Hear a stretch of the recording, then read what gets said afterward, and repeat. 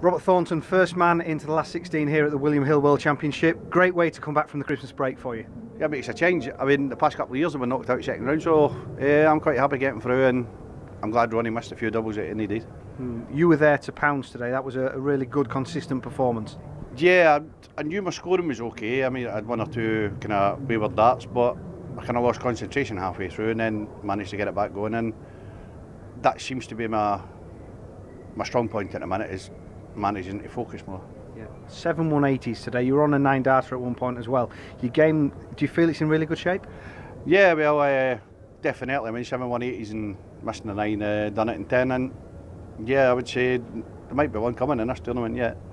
Now, I know you're a big family man, and over the Christmas period, I understand you've had your grandchildren round at the house and in with you while you've been practising for this. Yeah, I think they make more noise in the alley pally, but yeah, I mean, it's good for the concentration and letting them run in and out, and my dartboard's right at the door, so I've got to watch what I'm doing. You've had a week or so to prepare for this. Were you nervous at all being the first one on after Christmas? Yeah, you do. The first game on after Christmas, you get a little bit nervy, but once I was up here after the first couple of legs, I kind of settled down and focused more, and yeah, I got the job done. Third round, it could be Dave Chisnall or Benito van der Pas. At this stage, the way you're playing, do you mind who you're going to face next? No, not really. I mean, I'll do what I've done the first 2 rounds here. I'll go up and I'll play my darts, and if they're good enough on the day, I'll get through. If they're not, well, I'm going home. Well, we'll see you in a couple of days. Thanks. Cheers, mate. Cheers.